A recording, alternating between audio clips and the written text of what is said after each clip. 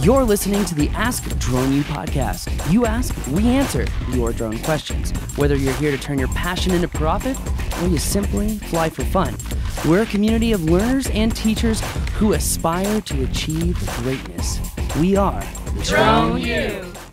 Good morning, ladies and gentlemen. My name is Paul. Welcome to another fantastic episode of Ask Drone U. Yes, and my name is Rob, and we do welcome you, and we are grateful that you have chosen to spend a few minutes of your day with us. We never take that for granted, not for 1 second. This is episode 971, and we're glad to be with you.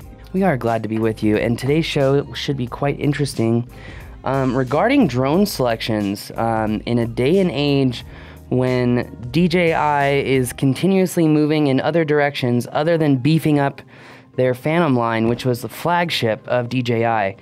And yet we hear rumors of new action cameras and little Osmos and this, that, and the other. And a lot of people are wondering, I've gotten a lot of questions. It's like, why is DJI focusing on anything but reviving their main line of drones? So it's funny because, I mean, a lot of people were asking what's going to kick DJI off of the pedestal for owning the market. And the answer is, it looks like themselves. Yeah, potentially a misstep in strategy, but we don't know. We don't. We don't know what's coming out. We are not DJI. That's true.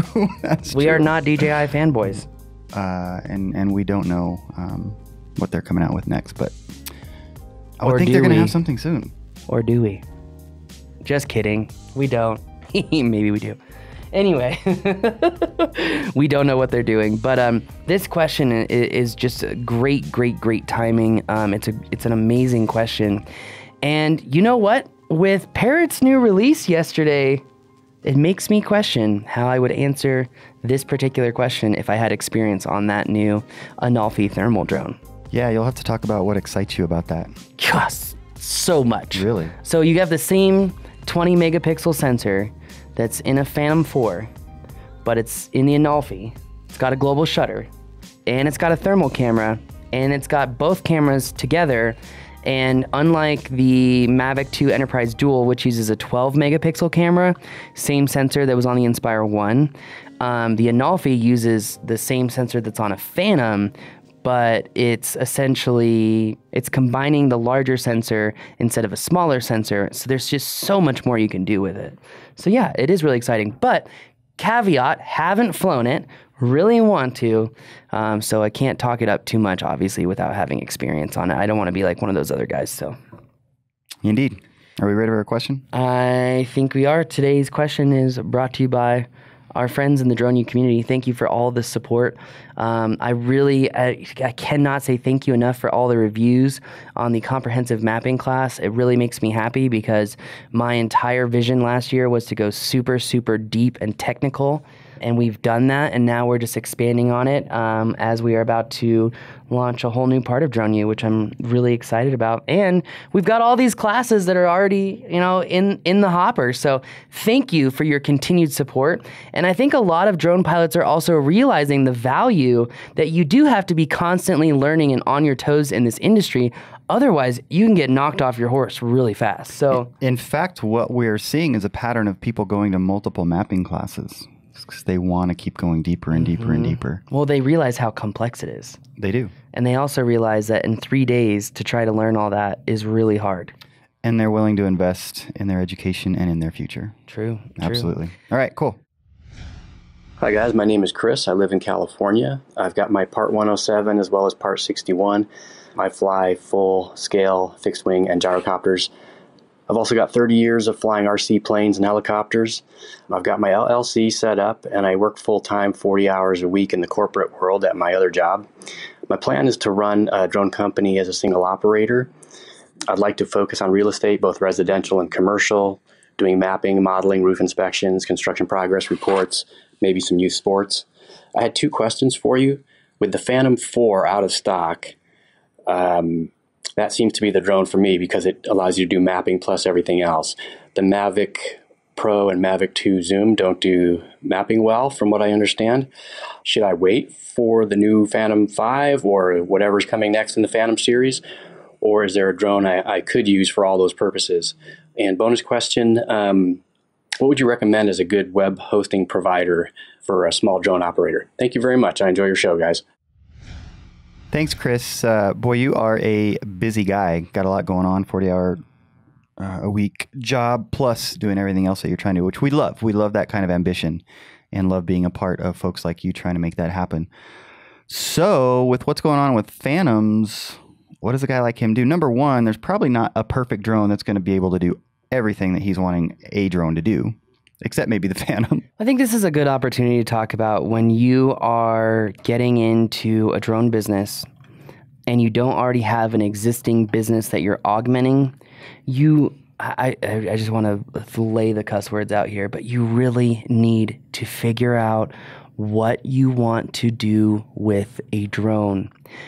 If you go out and you promise to be all of these services to all of these different people, they're going to look at you and they are not going to take you seriously. You need to focus on whatever you want to do. We talk about this in the business course. We talk about who the audience should be for your particular clients. If obviously, in the timeline of building your business, maybe you start off with real estate, but you only stick with it for 3 to 6 months just because you're using it as paid practice, right? And then you go into maybe mapping construction sites because you understand that mapping in general can service a need for many different businesses, but you don't need to advertise it that way. It's just aerial photography, videography, photogrammetry. That's what you do. In fact, I still have this business card. I love this business. Well, and card. everything that you're saying is especially true for someone who's trying to get started the way that Chris is trying to get started, right? Which is to keep his existing job, and kind of ease into this. Exactly. That makes this point even that much more important. So Danny, who came to our mapping class, Danny Lambert, he has a company called Aerial 51, which is actually really cool. That's clever. A51media.com. And he has this business card. And he was actually saying, the only thing I want to change about this business card is just saying that, like, I do a couple things. That's it. Because you really don't want to give the impression that you've got all this stuff going on and you're scatterbrained. Like a jack of all trades, but a master of none. Exactly. Right. Yes, exactly. So I'm just going to say this. I'm going to get off the high horse. You have got to figure out your timeline of clients that you want to serve. You need to focus on how is this going to build you as a pilot? Is it going to force you to become a good pilot to fly in areas with dense trees that you need to be spatially aware? Are you constantly challenging yourself to become a better and better pilot based off of the missions that you're taking on? It kills me, Rob, because so many people just get so excited and they love the fantasy of like, oh, I'm going to be a drone pilot. I'm going to go outside all the time and be in nature. And it's like, you have to have a plan. You have to think about this systematically, because if you don't, this is not going to be a long-term viable business. Well, and I think what a lot of folks do, and it's understandable to a certain extent at least why they do it, but that is they are going to throw everything against the wall and see what sticks, right? Because, and it's natural, but going about it the way Paul's talking about, in the end is going to serve you better. And that does not mean that you can't venture into other aspects later, but focusing on getting really good at 1 or 2 or 3 or however many, I don't know what you would recommend as far as that's concerned, I suppose 1 or 2, you're probably going to find yourself seeing other opportunities that are going to lead you down other paths at some point as well. It's going to happen organically.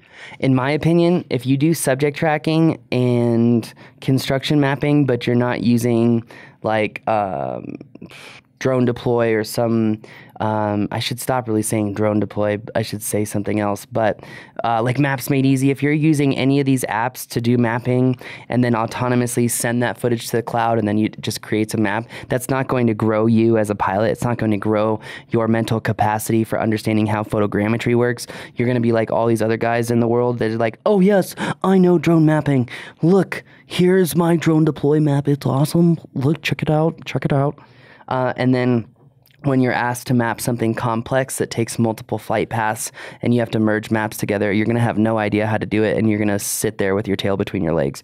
So I would say if you want to become a really good pilot, focus on subject tracking and focus on mapping with desktop applications so that you really understand what you're doing. Very cool. So what drone are you going to do with that? Or is that the point? You got to figure that out first. And again, so for this gentleman, for Mr. Chris in California, at this point, what direction does he go as far as the drone's concerned? Oh, man. So a big shout out to our sponsor, DJI New York City, which Peter, our good friend, is the manager of that store. They just got the very last shipment of Phantoms and refurbished Phantoms to the store. So if you are looking for a new Phantom, just email droneu@camrise.com. So it's just droneu@camrise.com. It'll send you into the funnel, and you can get a great Phantom. Everyone knows if you're a DroneU member, you get also a small discount if you go through Peter to get those Phantoms. He does have Phantoms left. He actually he called me yesterday. He's like, "Do you want one more?" Really? And I was like, yeah, I kind of do. Because we're doing so many trainings now, it's just like, it would be silly for us to not pick up a refurb Phantom. I mean, we just bought a brand new Phantom Advanced. Are these advanced that they have? I think they're pros. Really? Yeah, but they're cheaper because some of them are refurb. And I'll take a refurb because it's a training drone. Well, especially one that Peter's checked out. Exactly. Yeah, I trust them. So, yeah, we probably should do that. If you want a Phantom, go to DJINYC.com. Check it out. They're one of the last people that has them. So other than that, to answer that question, what's a drone that he can do mapping with and that he can do all these other things with? See, for me, I don't take anyone seriously who flies Mavic only because that means they don't know how to fly attitude mode, which means they're not a real pilot. So, I guess I'm not a real pilot. Excuse me? I guess I'm not a real pilot. Yes, you are. You've flown attitude mode. That's true. I've forced you to do it. It's fun too. It's like one of those mental things where people are like, I don't know. And then you do it and you're like, okay, step one, we're going to learn wind bias. And that's why we use the hover drill, which is like our, patented drill. Anyway, long story short, once you learn wind bias, you're going to find that attitude mode just feels so much more natural. It's also, you're in ultimate control. You can't have a flyaway in attitude mode. Right. So, I don't consider people pilots unless they fly in attitude mode. I think Peter would say the same thing. So for me, I want a drone that can fly in attitude mode. I know he's like, well, we can't get a Phantom. What would you get? You can get a Mavic 2 Pro and hack it as long as you have the old assistant software. So this is also another reason I'm really glad I have not upgraded this computer, Rob. I can't stand the new MacBook Pros anyway because all those stupid dongles. I still have my micro SD port on this 2015 MacBook Pro. I actually bought it in 16, but it's the 15 model. And frankly, I still got the old version of Assistant, so I can hack the Mavic 2 Pro to have attitude mode, GPS mode, and sport mode, which is really nice. So if you're going to hack a Mavic 2 Pro, great, use it. Not going to be really good for mapping. They're still having issues with GPS data being written in the EXIF part of the file and the XMP part of the file. The new Pix4D 4.4, I believe, handles that. I don't know about other services as of right now. That being said, if he can't get Phantom 4 Pro, maybe he should buy an Inspire 2 with the X4S. I know that there's an X4S shortage. I've heard about it. There are X4S cameras available online. In fact, there are 2 for sale in the DroneU trading post. If you're a DroneU member, you have access to that. Rob, I really don't know the answer to this question because my go-to is a Phantom. I built a business on a Phantom. I continue to do most of my drone jobs with a Phantom. Right. We were just filming the new practical exercises piece of the Don't Crash course out in Florida. And I just had issue after issue after issue with the Inspire 2. And the Inspire 2 has had way more problems than the Inspire 1 ever had. I know people are now again buying the Inspire 1s, which I find funny. But understandable. 100% understandable. Yeah. I mean, people are going to buy at the end of the day. Once they realize what they need, they're going to buy the cheapest thing that solves the problem regularly, repeatably, and consistently. And that's a Phantom 4 Pro or an Inspire 1. Mm-hmm. Inspire 2 X4S, obviously you can do mapping, you can do subject tracking really, really, really well with it. But again, you're putting up a very expensive bird that's going to be harder to replace. That's why I always go back to a Phantom. So if he can only get in a Phantom Advanced, Phantom Pro, or Great. go for it. Yeah, go for it. Yeah. So, I mean, we just bought one. I just saw some on Amazon, so I know that they're out there. Right.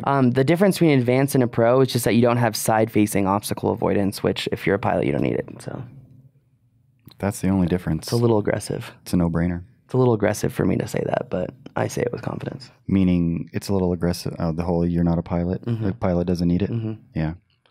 Well, here's the thing. Like, for a while, I felt bad about saying that, but I don't feel bad about saying that because if you're out there and you want to be a drone pilot and you don't constantly push yourself, what is it? Kay Anders Erickson perfect practice model about how you're constantly challenging yourself in different ways to create practice, essentially to fly. I mean, we have Drone U members who literally built up a business just doing drone-based missions, and it was essentially their paid practice, but they became so good at it, and Dronebase was like, hey, we want to use you.